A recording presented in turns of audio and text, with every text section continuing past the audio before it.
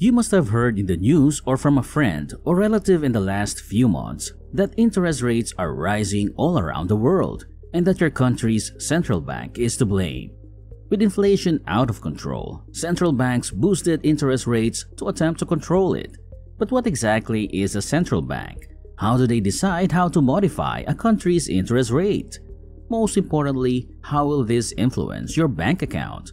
A central bank, according to European Central Bank, is a public entity that handles a country's or group of nations' currency and controls the money supply. Many central banks' primary goal is price stability. A central bank, in other terms, is an agency that regulates the quantity of money circulating inside a country. In reality, this means that the primary purpose of a central bank is to keep inflation under control.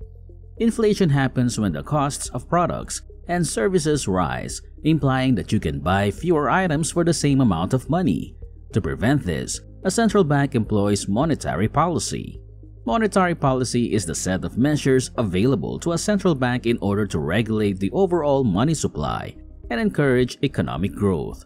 In nations such as the United States, the Federal Reserve implements monetary policy with a dual objective, aiming to maximize employment while maintaining inflation levels steady at a goal of roughly 2% per year. So, how can a central bank keep inflation under control?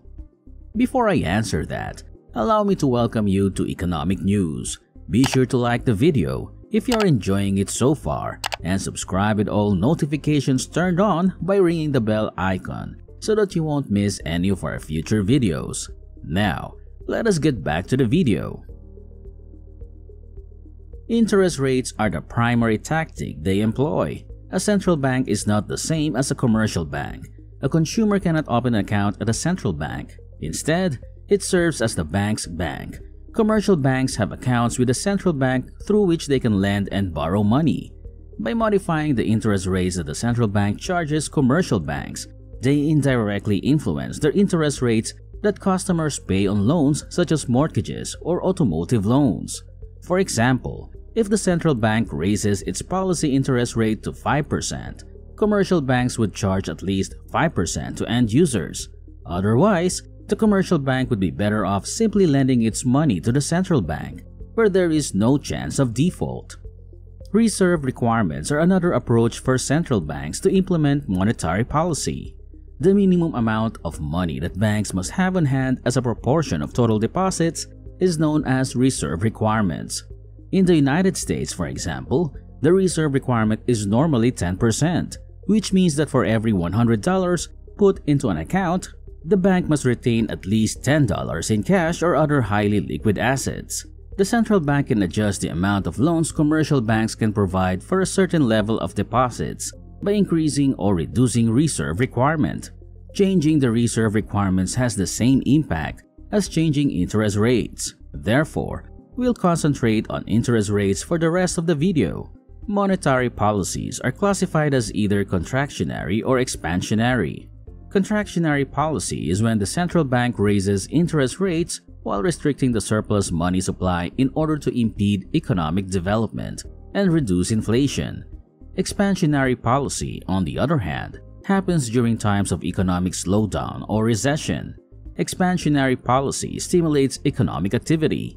Saving money becomes less appealing when interest rates fall, motivating customers to spend their money while increasing the number of loans and the amount borrowed. Monetary policy has numerous effects on the actual economy.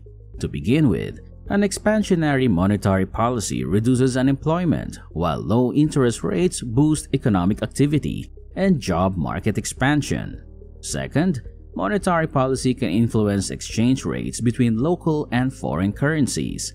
As interest rates are reduced, owning local bonds becomes less appealing, and investors will instead purchase international bonds.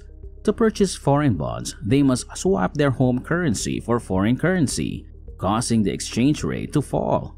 Perhaps most critically, monetary policy influences inflation. People have more money to spend when interest rates are low because they can borrow more money. Depreciation of the currency also raises the pricing of imported products, further fueling inflation, while raising interest rates reduces the pace of inflation through the same mechanisms. Thus, in essence, a central bank manages interest rates to try to avoid or reduce inflation. But what causes inflation? In general, there are two types of inflation: cost-push inflation and demand-pull inflation. Demand-pull inflation occurs when the growth in demand for goods and services exceeds the available supply. People can borrow a lot of money if interest rates are low, for example. As consumers spend this money in the actual economy, prices rise because companies are driven to raise the cost of their products in response to growing demand. Cost-push inflation, on the other hand, is driven by an increase in production costs, which leads to increased consumer prices. Assume that the government imposed tariffs on imported products. This raises the price of the items. Businesses will raise consumer prices to maintain their profit margins. Even if there is no change in demand, this generates inflation. The remedy to inflation, whether generated by demand pull or cost-push inflation, is the same. If demand becomes unsustainable, the central bank will hike interest rates to bring it down to more sustainable levels. Even if the economy is suffering from cost-push inflation, the central bank will raise interest rates in order to limit demand.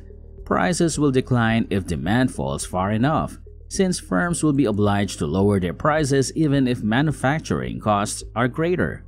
Finally, central banks operate as a lender of a last resort in addition to managing interest rates. The discount window of the Federal Reserve is a lending tool that provides liquidity to financial institutions in times of need.